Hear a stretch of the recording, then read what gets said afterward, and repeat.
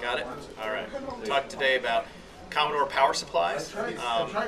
As you guys probably know, Commodore power supplies are kind of hard to find, okay?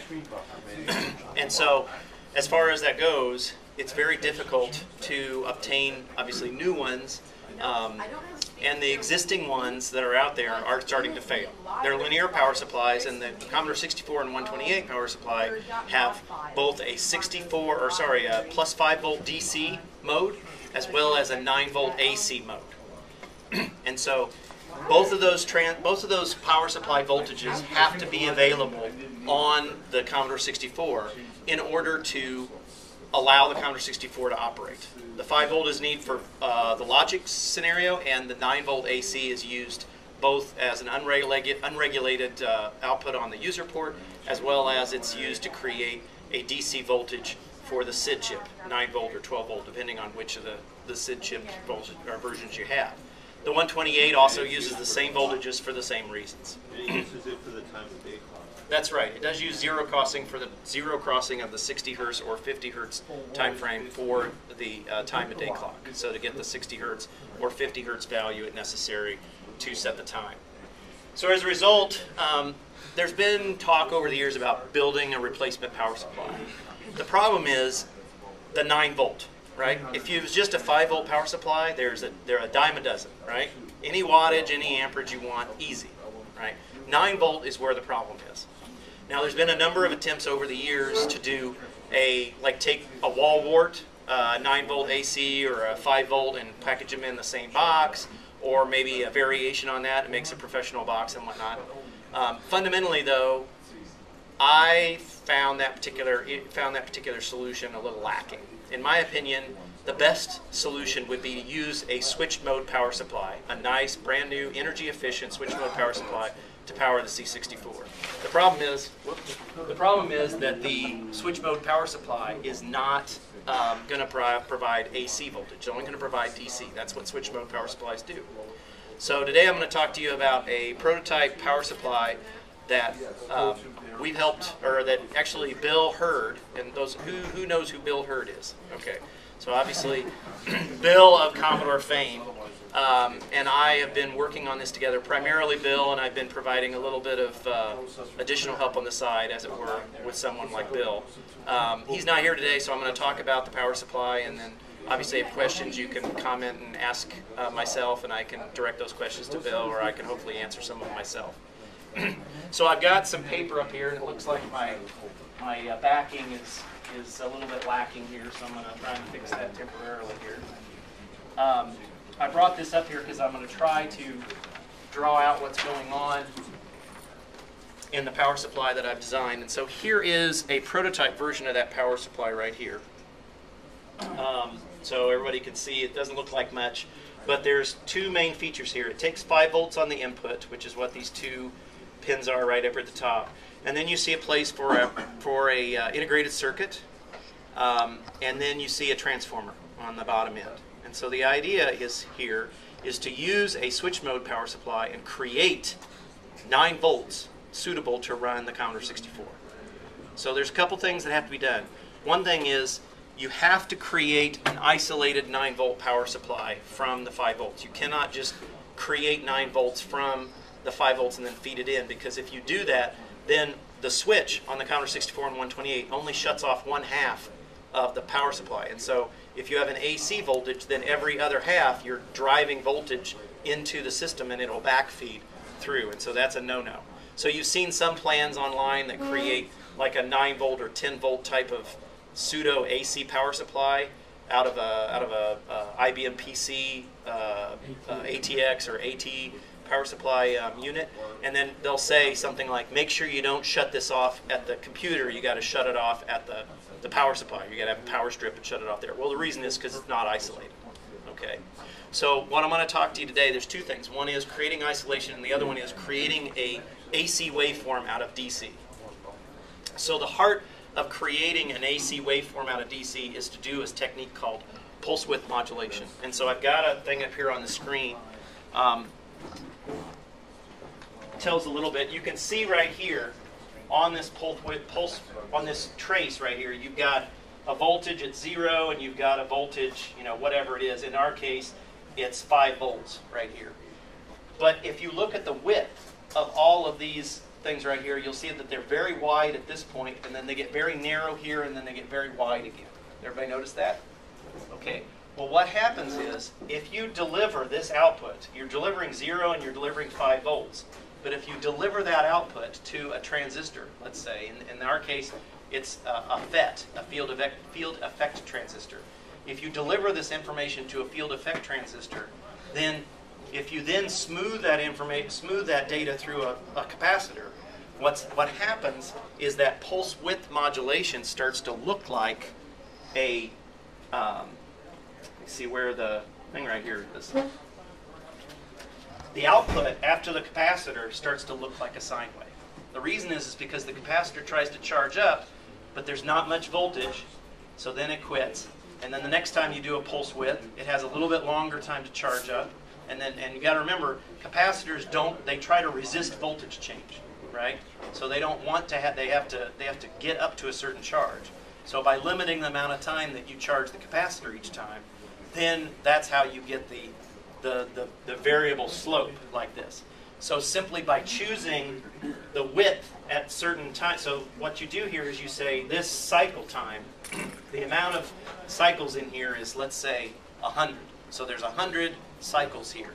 And then by varying the on time for each one of those 100 cycles, you can create the sine wave, or you can create any wave. You can create triangle, you can create, you know, whatever kind of a complex waveform you want to create just by doing pulse width modulation, right?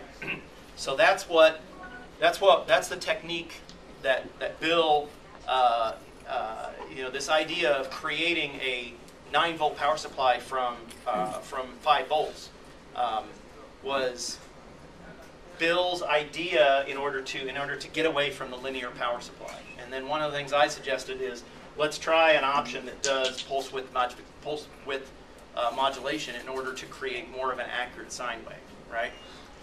The other thing you have to contend with in a power supply is that some power supplies are for the non-US market, which are 50 hertz, whereas power supplies for the US market are 60 hertz. So whatever you do for your cycle here, you need to make sure that you have both versions. You have a 60 cycle version and you have a 50 cycle version, right? Because otherwise the time of day clock will be off for one thing, right? So the circuit that was created for this power supply, this one that you see right here, you'll see there are two large transistors right there, right here. If you can see beyond the, if I pull the wiring down, you see there's two large, they're called field effect transistors right here. Okay? And so what we're doing is we've created a transformer, and so I'm going to draw this transformer up here. So what we've created is we have 5 volts here.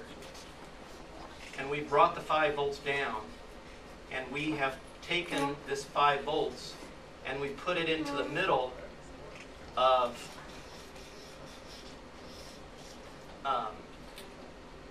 we've taken and put it into the middle of a transformer that has two windings and has what they call a center tap.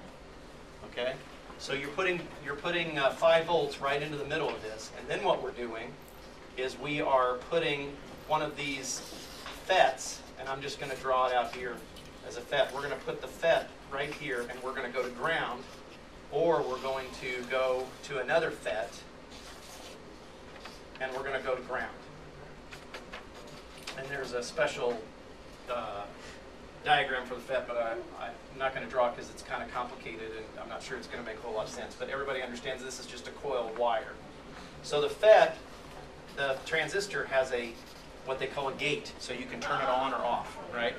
So when you turn this particular this is basically a switch, and so when you turn this switch on, then you're driving 5 volts through here. When you turn this one on, you're driving 5 volts through here in the opposite direction, right? So you got one and the other. And then on the other side, you have another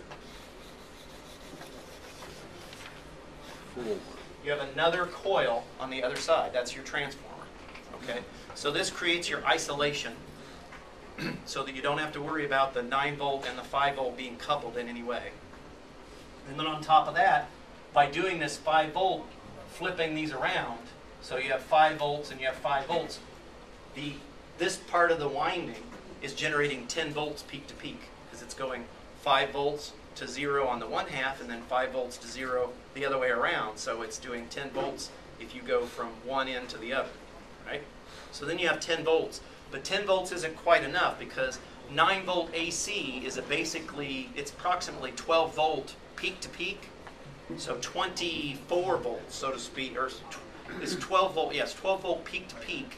9 volt AC though is the way AC voltages are done is if you have a, make sure I got, yep. So if you have a sine wave like this is considered, sorry, right here is considered 9 volt and this is 12, the top that it gets. When it says 9 volt, you'll sometimes see it says RMS, which is root mean square, which says effectively this sine wave, if you convert it into a DC voltage, it would be 9 volts of DC. But the actual voltage actually goes up beyond 9 volts. It goes up to about 12.73 volts.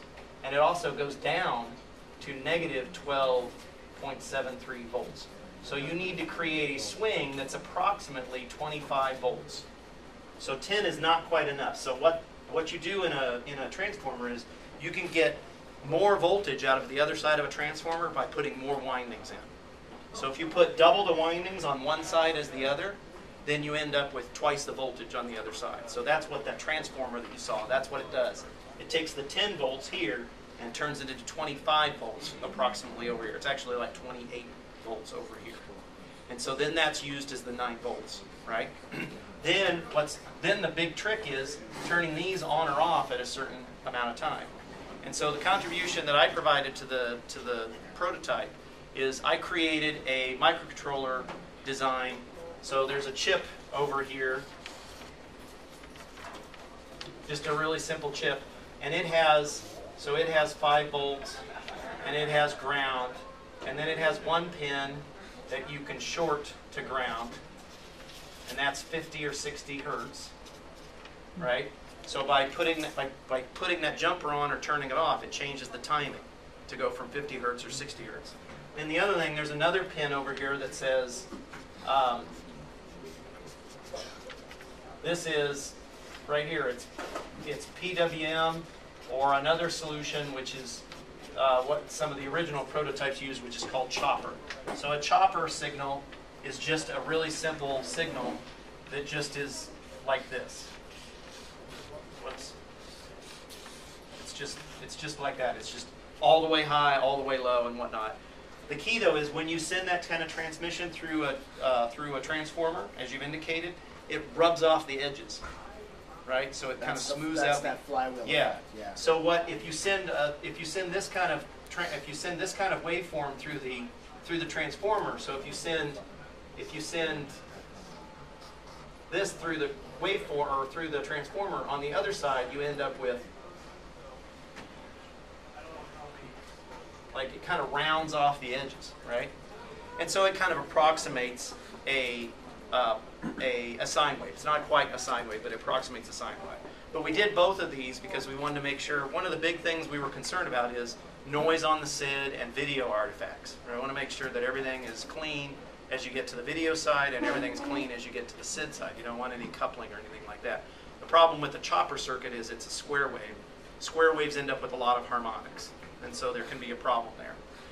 So one of the other things this chip does is it will allow you to create either one. So you can create a pulse width modified output. So the pulse width output then sends these little itty bitty, a little bit of pulse all the time through here, or the chopper just sends positive through one side, and the other side is not open. So it's one of the transistors is on at any time, but neither are both transistors are never on at the same time, right? You're either doing one side of this or you're doing the other side, but you never have both transistors on at the same time. Do you control that with the same signal? Do you like flop it or something like that? No, you do. No, there's two signals out here. So one signal is FET1, and the other one is FET2. Just so for simplicity. Yeah, it's for simplicity. Yeah. There's also in the final version of the hardware, Bill's planning to put a failsafe, or put some basically some fuse type functionality in there, so that in the event that the Overload. it overloads or the CPU gets in a bad state or whatever, then the system will fail gracefully, you know. And that's really the beauty that Bill provides to this project, because Bill understands all the different failure modes. When he was working on the 128, I mean, they always design for the worst common denominator, and so that's one of the things where this really has to, you know, what would be the worst thing that could happen, and will the circuit deal with that, right? And needs to gracefully deal with that. So right now we're at stage of prototype where we've got both pulse width modification or pulse width modulation as an option, as well as just a standard square wave type of operation, and then of course the microcontroller is doing all the timing. So you get an exact 50 hertz or exact 60 hertz, and then of course it's driven from just a standard 5-volt power supply. So here I have a run-of-the-mill from, you know, who knows where power supply, which is 5 volts at 5 amps, and this is the actual power supply. Then this box right here is just the unit that has the transformer and the electronics in it, and then the two together make up the unit as a whole. So it brings out the complete power supply functionality. But obviously, I can talk about pulse width modification or modulation. I can talk about chopper circuits. I can talk about everything. But let's flip over to composite here, and we will see if. There we go. And so let's see if it searches and it finds the unit, which I'm hoping I got it plugged in. Well, there's no signal, so you... Okay, hold on here. Let me see if it's... Oh, the yellow cable isn't plugged in? No, the white one's plugged in. Now, hold on here. We tested it. Yeah, we did. Well, see, I did all this work, and then it was working when we started the demo, and now it's having technical difficulties. What does it comply to?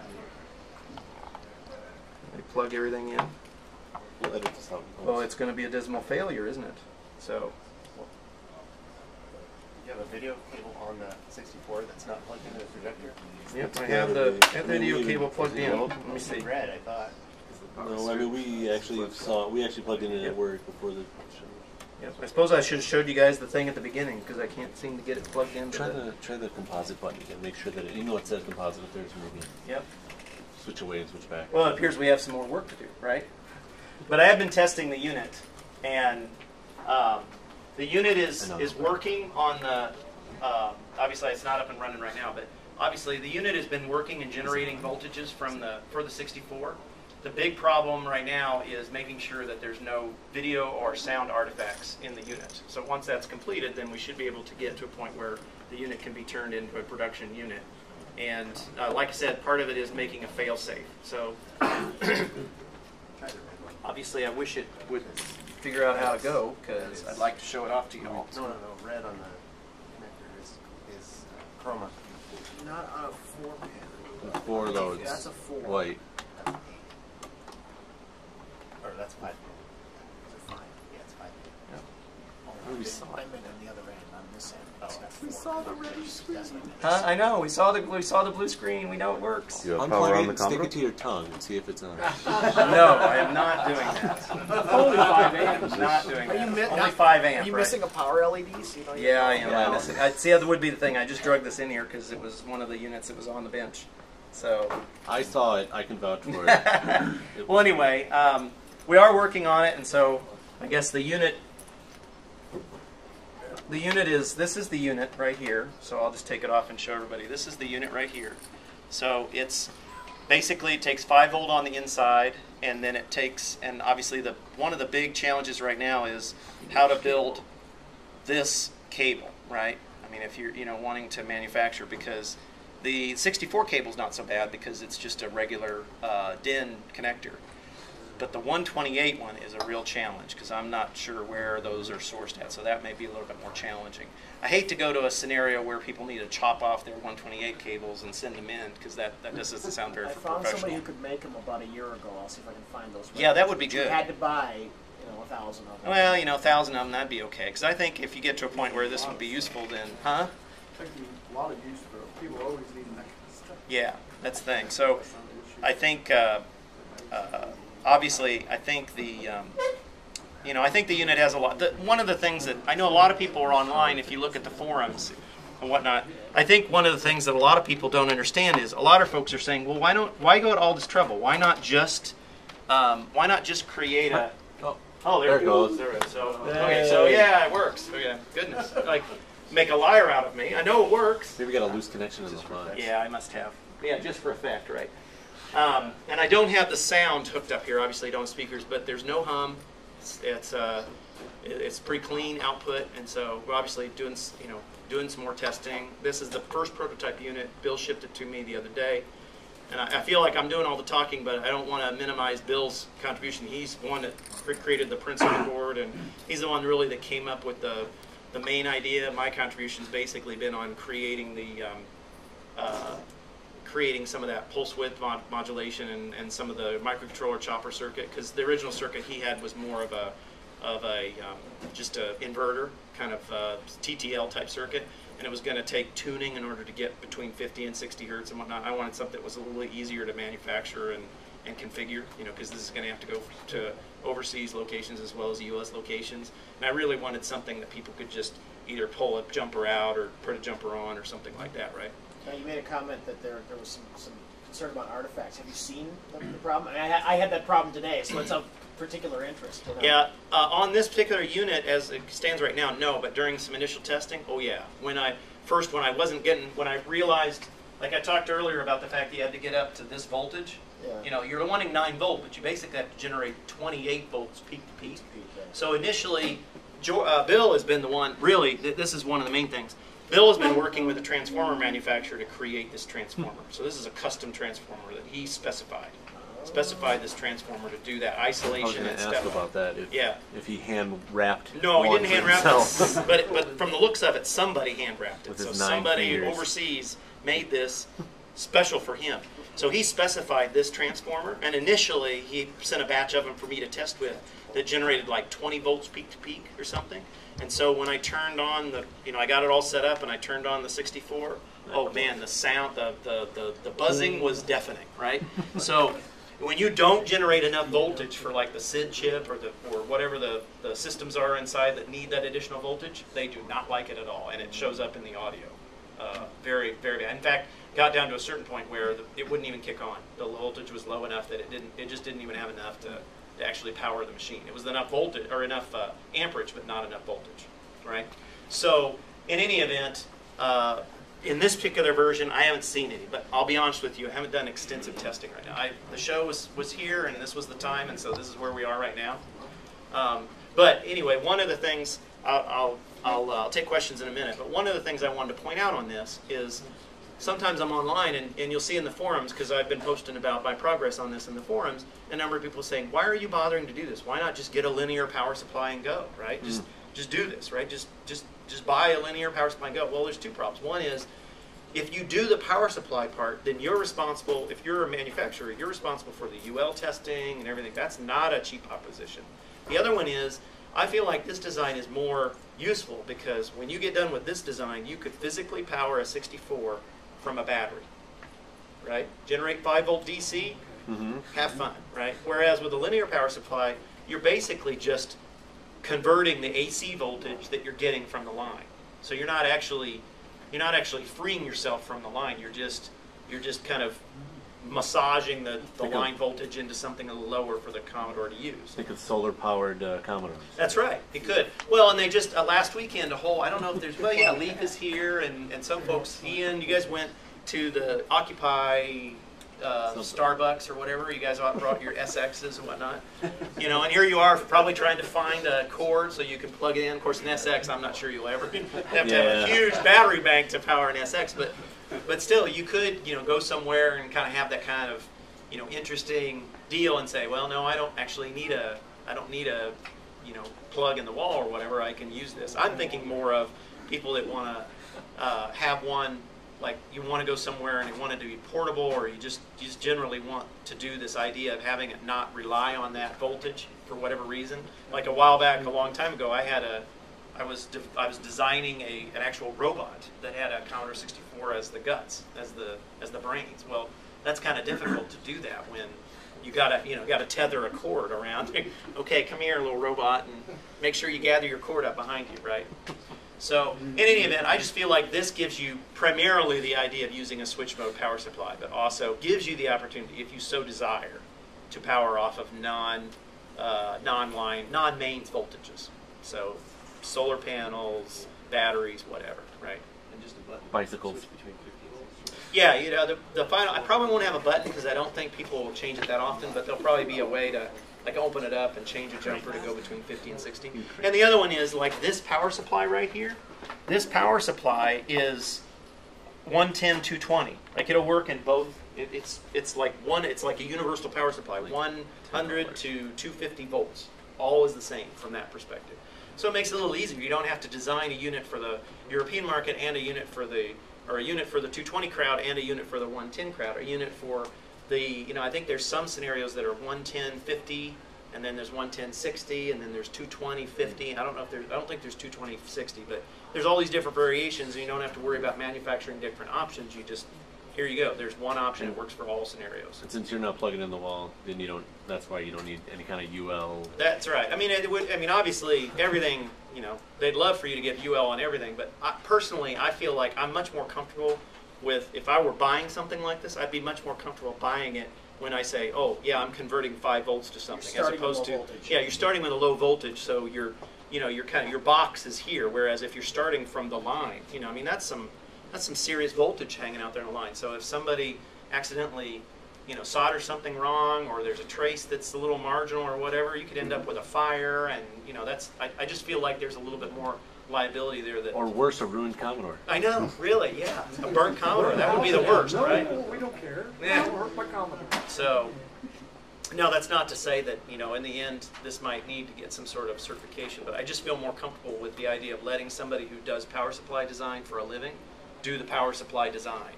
And the only thing this is doing is just massaging some voltages back up to use for the Commodore. So, yeah. Yeah, current enough for like a Super CPUs and the RAM. It can be. The specification was to make sure that it had enough power to power an REU, which tends to be the most heavy user. So we were talking about that with somebody. Do you remember what the current is with that? 4.3 amps. Well, that's what the power supply came out, but it doesn't draw that, does it? The REU, no, but the REU draws. I could put an ammeter on it and figure out exactly what it draws, but I bet it draws an amp and a half by itself. That's why I was thinking it was 2.5 with the C64. That's Yeah. all on the 5-volt side. It is on the 5-volt side. None of this is on this. So the key there is you just need to make sure that you have plenty of 5-volt margin to generate the 9-volt leftover, right? Because what you have is if you have 4.3 amps of 5-volt, and typically the power supplies that Commodore provided did 1 volt amp, or they called it 9 VA, which is 9 volt amps, which essentially is 9 watts. So it's 1 amp essentially at 9 volt RMS. So that's another amp of 9 volt power you need.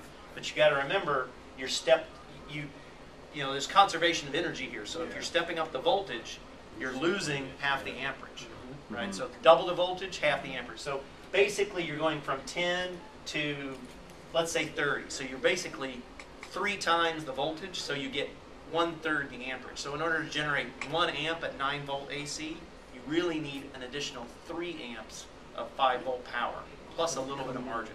So I've been trying to specify a 10 amp 5 volt power supply. That would give you plenty of headroom. That would give you 3, maybe 3.5 amps for the 9 volt side, and then like 6 amps for the 5 volt side. At least a 7.5 amp power supply. Are you going to pass the 5 volts directly through, or are you going to have some type of like filtering or monitoring on the 5 volt side also? Well, see, that's the thing.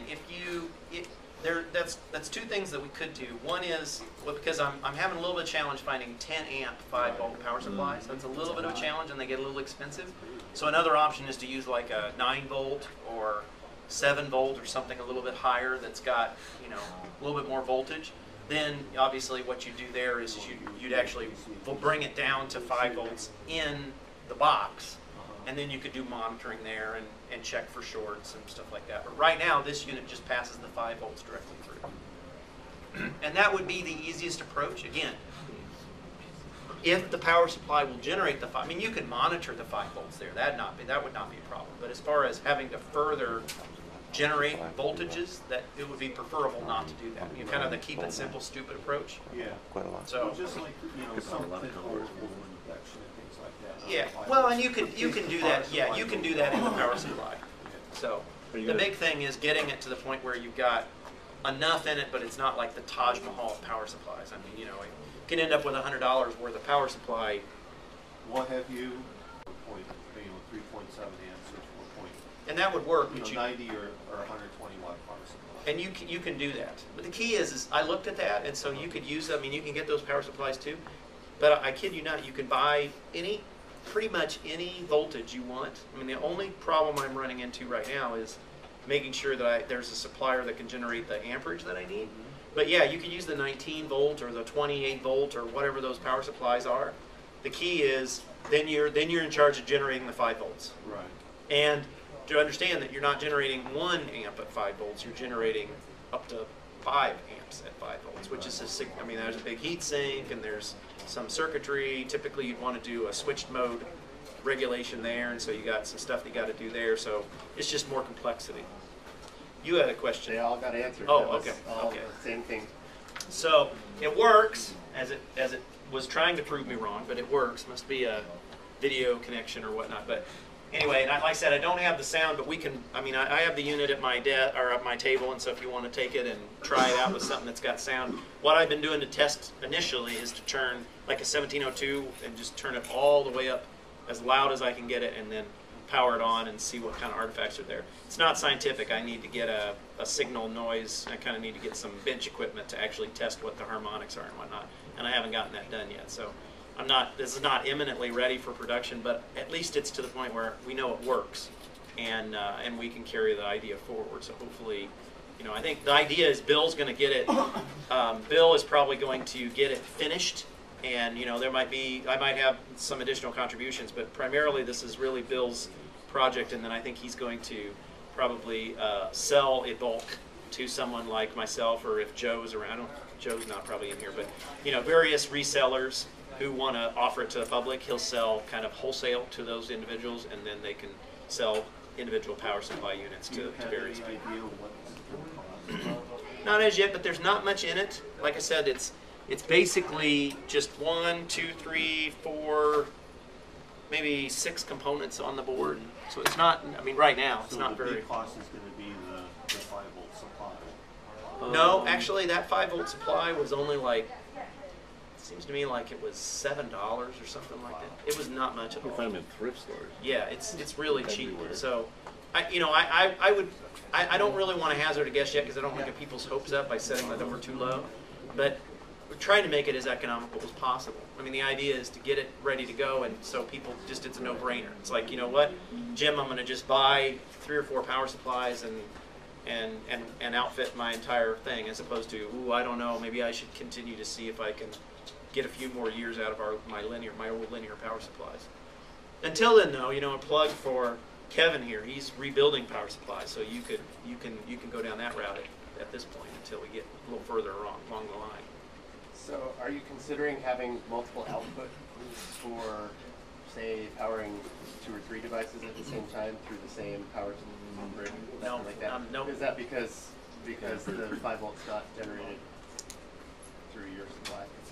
Well, you can always put more there, but what I found there, the problem is what you're doing there is then you're losing isolation between 2 units. Yeah. Right. So if you have a disk drive and you have a Commodore 64, and so now you don't have any isolation between the 2 units, but they have a ground, so they have a ground path through the power supply, and they have a ground path through like the IEC cable. So then you have what you call ground loops, and then you potentially have a noise problem. And so is it possible to do? Yeah. Is this something I think is something I want to do? No, because I know what. Extra cables. Yeah, it would be extra cables. The idea is that we want this to be something that the base box you just purchase the box with the to board and whatever. And then we have somebody, somebody would make the cables, like either for a 128 or 64, but they plug in at the same spot. So you just plug them in, put the cable in, put it together, and send it out. Depending on the inch, you might be able to do the opposite. You may be able to power your phone. 4 or 5 of those off like one big 5-volt, like a big PC power supply. Yeah, or you something. could. Well, that's true. That's Yeah. true. And if you want to do that, Go right ahead. have fun. But when you call and say, "Hey, I got a ground loop" or whatever, like, did you do one power supply to one converter? No. Okay, do that and call me back. Right. One more question for me at least. Now you're covering the 64 there with the plug. Now one of the problems that I've always had is the 128D, the power supply that's in that. Mm-hmm. What are the possibilities, like just skipping the whole ground plug going into the the wall plug going into the back of the 128D, and then mounting something like this in there to power it? What are the chances of that? I think the circuit here could be retrofitted into 120, like that. The power supply thing right there, you just maybe take that circuit board out and you just replace it with something that has that on it right there. Because it would be driving the 1571 in there. Yep. And whatever else. Yeah, because but the rest of those voltages are, that's a 12-volt DC, 5-volt DC. Right. For the drive and whatnot. I think that's possible. I think the key though is that one is, there's a decision has to be made. Do you get it from main? Do you use the 110 220 plug that's on the back, or do you go with something lower? Probably there might be more comfort level, since that is inside the unit. Then that doesn't necessarily have the same. That's a component of another unit, so you don't typically, you may test it, but you don't get UL certified on an individual component. You get UL certified on the unit as a whole. So if you were to design something like that, and it's in a metal case and stuff, so that might be a little bit, more comfort level there, even dealing with mains voltage right there. Or you could say, you know what, I'm just going to put a plug right there for That's 12 what I was thinking, volts. just for heat too, to get the heat out of that 128. Yeah, I was going to say, Maybe that's not as overheat. urgent with the D because those are still available. You can still buy those new. really. Those power supplies? Well, there you go. I didn't know that. Hook the man up. I don't know about the vendor, but I got 10 of them. Yeah, So I don't know where. I don't remember the vendor where I think it bought was on them. Lemon, there was a posting that someone sell them on Yeah, eBay. there's a vendor that still sells them, and they're actually common or labeled. and Someone's got a everything. warehouse. Yeah, they may. Yeah. They may. But I don't see that as a problem. I think it's probably the scenario would be gaining comfort level that this works and is in there and everybody's happy with it, and then maybe looking at just creating a new circuit board that has whatever is necessary to do All the the little 128D connectors, yeah. all on one board, and use whatever is these components necessary to do that. Because you could what you could do on that easy is to create a 12 5-volt switch mode power supply.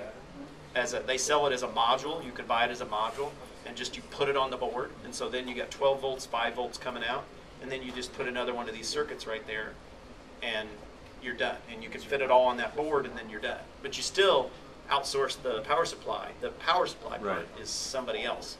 You're just doing voltage conversion at that point. You're still just doing voltage conversion. So we have no commie left behind. Yeah, that's right. The big thing right now, I'll be honest with you, the thing I'm most concerned about, and No, I'll look to you, the thing I'm most concerned about, and I believe Bill is concerned about as well, is the square connectors for the +4 and the 128. It's just, it's a difficult connector. Plus 4 is a plastic connector, the outside of it. Yeah, well it is. Is that the same plug? I can't remember. Same plug, but I don't think the pinout's the same. Yeah. Right, it wouldn't Oh, be. boy. The Oh, plus definitely. 4 is 4 pins. It's been about 3 or 4 years, but Nowadays, there was it's somebody 5 who would make them. I think the pins are. It's been about 3 or 4 years, but there was somebody. I actually Who did talked that to for the us? manufacturer, Who made all these stupid connectors? and they said they would make them. Okay.